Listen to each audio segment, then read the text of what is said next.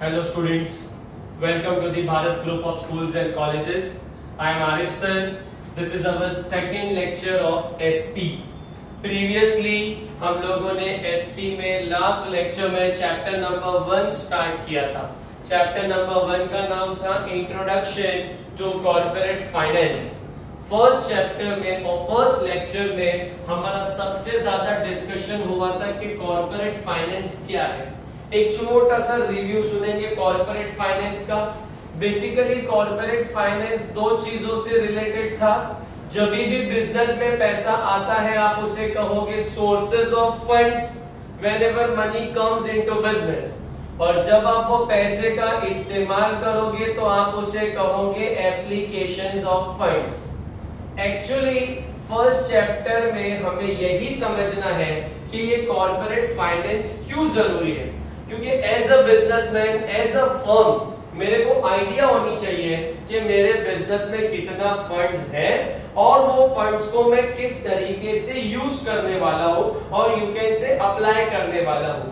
Sources of funds और application of funds की मदद से मुझे जो मिलता है उसे हम कहते हैं रिटर्न, और हम चाहते हैं हमारे रिटर्न हमेशा आए मैक्सिमम.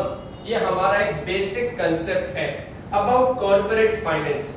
अब क्लास एसपी में सिस्टम कैसा है, हमने टॉपिक का मीनिंग देख लिया, हमने टॉपिक का लास्ट में डेफिनेशन देखा, इंपॉर्टेंस समझा कि भाई फाइनेंशियल डिसीजन लेने के भी काम आता है, इन्वेस्टमेंट डिसीजन के लेने के लिए भी काम आता है. पैसा लाना है तो फाइनेंशियल डिसीजन, पैसे का इस्तेमाल करना है तो इन्वेस्टमेंट डिसीजन. अब हमें समझना है कि ये पूरा का पूरा कॉर्पोरेट फाइनेंस हमारे लिए क्यों जरूरी है. सबसे पहला इंपॉर्टेंस बनेगा हेल्प्स इन डिसीजन मेकिंग. देखो स्टूडेंट्स, बिजनेस को पहली बात तो मुझे शॉर्ट रन चलाना नहीं, मुझे बिजनेस को चलाना है लॉन्ग रन के लिए. शॉर्ट टर्म के लिए नहीं चलाऊंगा, लॉन्ग टर्म के लिए चलाऊंगा. तो मुझे सबसे पहले बिजनेस में डिसीजन लेने हैं कि मैं पैसा कहां से लाऊंगा और मैं वो पैसों का इस्तेमाल कैसे करूंगा. That is source of funds and application of funds. साथ ही साथ जब मैं ये डिसीजंस ले रहा हूं तो मुझे हर चीज का ध्यान रखना है कि मेरा business through out the time चलेगा, नॉन स्टॉप चलने वाला है. तो भाई मुझे रॉ मटेरियल परचेज कब करने हैं, मुझे फिनिश प्रोडक्ट्स कब बनाना है, मुझे ओन्ड कैपिटल लेना है क्या, मतलब शेयर्स बेच के पैसा लेना है, मुझे डिबेंचर वगैरह इशू करके पैसा लेना है. ये सारे डिसीजन लेने के लिए हर बिजनेसमैन को और हर फर्म को कॉर्पोरेट फाइनेंस का रिक्वायरमेंट लगेगा. पहले पॉइंट में मुझे यही समझना है कि मुझे डिसीजन लेने हैं. तो मैं बताया आपको डिसीजन आपको फाइनेंशियल एरिया में लेना है, डिसीजन आपको रॉ मटेरियल की एरिया में लेना है, हो सकता है डिसीजन आपको सेल्स की एरिया में लेना पड़े, हो सकता है प्रोडक्शन की एरिया में लेना पड़े. आप जो भी एरिया में डिसीजन लेने वाले हो स्टूडेंट्स, वो डिसीजन लेने के लिए हर बिजनेस फर्म को कॉर्पोरेट फाइनेंस की रिक्वायरमेंट है. So point number 1 is very simple, helps in decision making. एक और चीज याद रखेंगे, decision must be taken on time. देखो डिसीजन को लेके एक चीज और बता सकता हूं मैं आपको. दो फैसले लेने होते हैं. एक डिसीजंस होते हैं रिएक्टिव डिसीजंस और एक डिसीजंस होते हैं प्रोएक्टिव डिसीजन. रिएक्टिव डिसीजंस क्या होंगे, सिचुएशन आई और आपने रिएक्ट किया. जैसे when you come for the examination, हम आपको क्वेश्चन पेपर देते हैं, रिएक्शन में हम आपको आंसर पेपर देते हैं, वो रिएक्टिव डिसीजन है.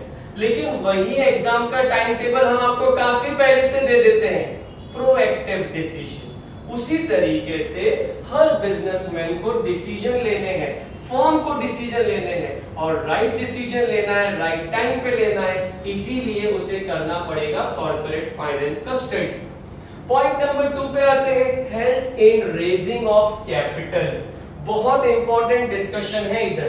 पैसा कहां से लाना है, मैं सोर्सेज ऑफ फंड्स को ही एलोबरेट करता हूं. शेयर्स वगैरह बेच के पैसा लेके आऊंगा तो नाम दे दूंगा ओन्ड फंड्स, और डिबेंचर वगैरह बेचकर पैसा लेके आऊंगा तो नाम दे दूंगा बोरोड फंड्स. अच्छा, यहां कंपनी को एक और डिसीजन लेना है. जब वो पैसा ले रहा है किसी से तो वहां पे उसे देखना है लो कॉस्ट. सस्ते में सस्ता पैसा मिले। जैसे ए बोल रहा है 100 रुपीज इन्वेस्ट करूंगा आपकी कंपनी में, 105 रिटर्न लूंगा। प्रपोजल क्या है ए का? 100 इन्वेस्ट करेगा, 105 रिटर्न लेके जाएगा। बी बोलता है मेरा प्रपोजल भी 100 है बट मुझे आप रिटर्न 104 करना। यहां पे इमीडिएटली कंपनी बी पर अट्रैक्ट हो जाएगा क्योंकि दोनों 100 रुपीज दे रहे हैं, लेकिन बी को रिटर्न करना कम है, 4 रुपीज ही ज्यादा जाएगा। तो यहां पर कंपनी डिसाइड करेगा अबाउट रेजिंग ऑफ कैपिटल। अच्छा, तीनों टर्म के लिए डिसाइड करेगा। आप बोलोगे सर 3 टर्म कौन से? बहुत सिंपल, 1 साल के लिए होगा तो शॉर्ट टर्म, 5 साल के लिए होगा तो मीडियम टर्म, और 5 साल से ऊपर 10 इयर्स, 15 इयर्स, 20 इयर्स तो हो जाएगा लॉन्ग टर्म। तो तीनों टर्म का डिसीजन यहाँ पे बिजनेसमैन ले लेगा, that is helps in raising of capital. अब कैपिटल रेज करने का डिसीजन उसका कंप्लीट हो गया। यहाँ पर उसे ये भी याद रखना है कि वो डिसीजन सही ले रहा है या नहीं। साथ ही साथ ऐसी जगह से फंड्स आ रहा है जो लो कॉस्ट है।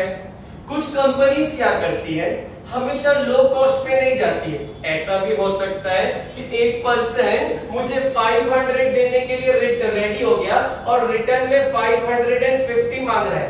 कंपनी एग्री कर देगा क्योंकि कंपनी को एक बड़ा अमाउंट मिल रहा है, 500 रुपीज अच्छा खासा अमाउंट हो गया, या 500 करोड़ मान लो। कंपनी के पॉइंट ऑफ व्यू से अमाउंट हेफ्टी है ना, बड़ा अमाउंट है, तो कंपनी फिर वहां पर बोरोड फंड पे भी जा सकता है। पॉइंट नंबर 2 में कंपनी को यही याद रखना है कि उसे फंड्स किस तरीके से रेस कर ले। पहले डिसीजन लिया, फिर कैपिटल रेस कर लिया। तीसरा point helps in R&D activities. R&D को मैं स्पेल करता हूं, एक्सपांड करता हूं तो वर्ड बनता है रिसर्च एंड डेवलपमेंट। हमने एक वर्ड सुना था 11th स्टैंडर्ड में, innovation, something new, something different, जो पहले ना देखा हो ना सुना हो, कुछ नया, इनोवेशन। अब ये इनोवेशन करना या रिसर्च एंड डेवलपमेंट करना भी रिक्वायरमेंट करता है एक बहुत ज्यादा कैपिटल की। जैसे कोई नई टेक्नोलॉजी लेके आ जाना, मान लीजिए भाई कोई नया रिसोर्सेस लेके आ जाना, कोई नए प्रोडक्शन की टेक्निक लेकर आ जाना, या आप बोल सकते हो कि रिसोर्सेज हो गया सर, टेक्नोलॉजी हो गई। मान लीजिए भाई यहाँ पर हम ऐसे भी सोच सकते हैं कि बिजनेसमैन ने कोई नया प्रोडक्ट बना दिया, नई आइडियाज बना दिया। अभी आप एक एग्जांपल ले लो, old refrigerator and new refrigerator, old air condition and new air condition. चलो ना और अच्छा एग्जांपल लेते हैं, हमारा physical learning of teaching and nowadays due to lockdown and covid, online lectures, YouTube lectures, Zoom lectures, Google Meet lectures are the superb examples of research and development. Obviously, such kind of example require good amount of capital, और वो capital कहाँ से आएगा, कैसे आएगा, उसके लिए you need to study which finance, corporate finance. Number 4, helps in smooth running of business. Business को चलाना बहुत इंपॉर्टेंट है। देखो, हमेशा याद रखो, it is very easy to start a business. अरे बिजनेस स्टार्ट करना बहुत इजी है। आप भी पढ़े ना, कैपिटल आया, बिजनेस स्टार्ट हो गया, ए और बी मिले, बिजनेस स्टार्ट हो गया। The most important aspect of business is to run. शुरू करने के लिए तो कोई भी दुकान खोल लेता है, लेकिन हम वही दुकान वाले को ज्यादा सक्सेसफुल मानते हैं जो ज्यादा टाइम तक मार्केट में रहा, जो ज्यादा टाइम तक बिजनेस कर रहा है। So the running of business is very important, और ये बिजनेस को हम चाहेंगे सक्सेसफुली रन हो, इसके लिए हमें कॉर्पोरेट फाइनेंस का डिसीजन लेना चाहिए। जैसे टाइम टू टाइम बराबर रॉ मटेरियल आ गया कंपनी में, रॉ मटेरियल आया तो वो वर्क इन प्रोग्रेस बनने टाइम टू टाइम चला गया। जब वो वर्क इन प्रोग्रेस बनने गया तो प्रॉपरली फिनिश गुड्स बन गया। एक स्टेप बैठाया, देखो मैंने, raw material, work in progress, finish goods, चीजों का काम प्रॉपरली होता गया, टाइम टू टाइम चीजें कंप्लीट होती गई, समय पर चीजों को कंप्लीट करवाया गया। यही तो काम है बिजनेस का, एक्टिविटीज को टाइमली मैनर पे कंप्लीट करना, चीजों को अचीव करना, फिनिश गुड्स को बनाकर बेच देना, प्रॉफिट अर्न करना। तो पॉइंट नंबर 4 आ जाएगा helps in smooth running of business, कि हम बिजनेस को सुकून से रन कर रहे हैं without any issues, without any problem. Business effectively क्या किया जा रहा है, रन। क्योंकि आपने बहुत अच्छे से किसकी स्टडी करके रखी है, कॉर्पोरेट फाइनेंस की। चलो नंबर 5 पे आते हैं, मैनेजिंग रिस्क।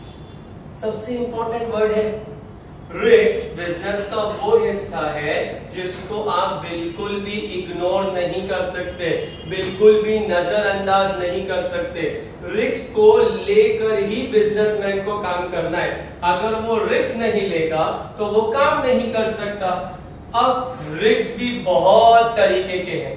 कुछ ऐसे रिस्क है जिसको आप इजीली अवॉइड कर सकते हो, और कुछ ऐसे रिस्क है जिनको आपको प्रॉपर्ली मैनेज करना पड़ेगा। जैसे एग्जांपल ले लो, नेचुरल कैलामिटी, अर्थक्वेक आ गया, फ्लड आ गया, भाई वो रिस्क के लिए बिजनेसमैन को अपने पास फंड्स रखने। अच्छा, कुछ ऐसे रिस्क है जिसमें बिजनेसमैन थोड़ा रिलैक्स्ड है, जैसे हमने सुना है insurable risk and non insurable risk. वो आपको अर्थक्वेक बोला, सुनामी बोला या फ्लड बोला, वो नॉन इंश्योरेबल है, नेचुरल कैलामिटीज, कुछ नहीं कर सकते, हेल्पलेस। लेकिन फायर, थेफ्ट, ये इंश्योरेबल रिस्क है, तो भाई उसे इंश्योरेंस निकालनी है, उसे टाइम टू टाइम इंश्योरेंस का प्रीमियम भरना है। और एक अच्छा बिजनेसमैन वही है, एक अच्छा कॉर्पोरेट फाइनेंसर वही है जो बहुत इफेक्टिवली किसको मैनेज कर ले, रिस्क को। अनटिल अनलेस आप रिस्क को मैनेज नहीं कर पाओगे, मैं आपको एक इफेक्टिव पर्सन या एक राइट बिजनेसमैन के रूप में नहीं देख सकता हूं। With the help of corporate finance, you can easily manage risks which are arising in the due course of business. Last point, dividend and interest. चलो ये दोनों पे जरा हमारा डिस्कशन ज्यादा है। हमेशा हम लोग याद रखेंगे कि जो डिविडेंड पे किया जाता है, dividend is always paid on shares. पूरा करियर में याद रखने का अपने कॉमर्स के। And interest is paid on sometime loans and sometime debentures. और इजी करके बोलूं तो जितने भी कंपनी के मालिक होते हैं ना, उनको हम देते हैं डिविडेंड, ओनर्स है, और जितने भी कंपनी के कर्जदार होते हैं उनको हम देते हैं इंटरेस्ट। अच्छा, एक और ट्विस्ट है क्लास, हम कभी भी पहले देंगे इंटरेस्ट आउटसाइडर्स। इंडिया ना, इंडिया कंजर्वेटिव अप्रोच पे चलता है, कर्जे चुका दो, अपने को एंड में मिलना चाहिए, जैसे प्रॉफिट। तो ये शेयर होल्डर ओनर है, इसको एंडिंग में जाएगा डिविडेंड, पहले क्या चला जाएगा, इंटरेस्ट जाएगा क्रेडिटर्स को, क्रेडिटर्स खुश हो जाएगा, वो अपना सारा क्लेम्स ले लेगा, उसके बाद कंपनी देगा अपने शेयर होल्डर को डिविडेंड। भाई इसके लिए भी आपको फाइनेंस चाहिए, आपके पास फंड्स अवेलेबल होना चाहिए कि आप राइट अमाउंट राइट टाइम पर डिविडेंड और इंटरेस्ट पे कर रहे हो। याद रखना, dividend paid to the share holder and interest paid to the loans और डिबेंचर होल्डर। अब ये 6 पॉइंट हमारे लिए बहुत इंपॉर्टेंट हो गए, जिसके रीजनिंग एक क्विक रिव्यू में सुनिए। सबसे पहले काम ये डिसीजन मेकिंग का है कि भाई डिसीजन किस तरीके से लिया जाए, कैसे डिसीजन हो। इसके बाद फंड्स कैसे कलेक्ट करना है, कैपिटल कैसे रेज करना है हम लोगों को, इसका डिसीजन है। देन रिसर्च एंड डेवलपमेंट है। उसके बाद smooth running of business check किया जाएगा कि बिजनेस सही तरीके से चल रहा है कि नहीं, रिस्क मैनेज हो जाएगा, payment of dividend and interest. ये 6 पॉइंट हमारे लिए बहुत इंपॉर्टेंट से with reference to corporate finance. अब थोड़े से आपके घर के असाइनमेंट्स के बारे में बात करते हैं। आप लोग घर पे स्टूडेंट्स, अभी टाइम है हमारे पास, जब तक हमारे ऑफलाइन लेक्चर्स या कॉलेज शुरू नहीं हो जाते, जब तक आप लोग घर पे क्या कीजिए, एसपी के चैप्टर नंबर 1 के मीनिंग, डेफिनेशन, इंपॉर्टेंस को घर पे रीड कीजिए, याद करने की कोशिश कीजिए। जो मैंने एक्सप्लेन किया उसे एक बार रेफर करें घर पे। नोट्स आपके पास पीडीएफ फॉर्म में है। एक और काम आप कर सकते हो, एक्सरसाइज में जाके देखोगे तो find the odd and out आपको मिलेगा, फिल इन द ब्लैंक्स आपको मिलेगा, मैच द कॉलम आपको मिलेगा, try to solve your own. अच्छा, बच्चों, लॉकडाउन और क्वारंटाइन हमारे पास एक काफी अच्छा टाइम है जिसमें आप आपकी बहुत सारी चीजें इंप्रूव कर सकते हो। सर अभी हम लोग इसमें क्या इंप्रूव कर सकते हैं? देखो, नंबर 1 आप लोग राइटिंग स्पीड इंप्रूव करो। बेटा, whenever the class और colleges और schools started, जब हमारा सब कुछ स्टार्ट हो जाएगा, so you will get almost आपको एकेडमिक ईयर पूरा मिलेगा इंशाल्लाह। लेकिन मैं चाह रहा हूँ ये जो भी हमारे पास टाइम है इसमें अपना राइटिंग स्किल इंप्रूव कर दो। हैंड राइटिंग इंप्रूव करने नहीं बोल रहा हूँ, स्पीड इंप्रूव करने बोल रहा हूँ। कुछ लोगों को रीडिंग में प्रॉब्लम है तो रीडिंग करो। आपके पास सबके पास पीडीएफ फॉर्म में टेक्स्ट बुक्स है, हमने ग्रुप में शेयर करी है पहले। एक नोटबुक घर में उसको देख देख के लिखो ना, आपका मोबाइल का भी इस्तेमाल हो जाएगा और आपकी लिखने की भी स्पीड बढ़ जाएगी। आप आराम से देख देख कर उसको 2-3 पेज डेली लिखो। इसके साथ ही साथ आप लोग कुछ सब्जेक्ट्स को लर्न करना स्टार्ट करो। अभी एसपी है, इको में मैंने एक चैप्टर कवर कर लिया हूँ, सेकंड चैप्टर का भी वीडियो आएगा, उसको रीड करो, याद करने की कोशिश करो। देखो, हमारे पास ये जो मंथ के ड्यूरेशन मिल रही है, हम इसको प्रॉपरली स्टडी पर्पस के लिए अगर यूज करते हैं तो बहुत हेल्पफुल है। And last very important, next week Eid रहने वाली है, तो ड्यू टू सच सिचुएशन हम जितना सादगी से हो सकता है या जितना सिंपलिसिटी से हो सकता है, यू कैन से, उतना सिंपलिसिटी से ईद मनाएं और दुआ करें, प्रे करें, हर मुमकिन कोशिश करें कि हम लोग इस चीज से जल्द हमारी कंट्री बाहर आए। और आप लोग जब हमारा फर्दर लॉकडाउन एक्सटेंशन हुआ है तो 31 मई, तो उसके रूल्स को फॉलो करें, stay home, stay safe. Next lecture में इसके आगे कंटिन्यू करेंगे। Thank you.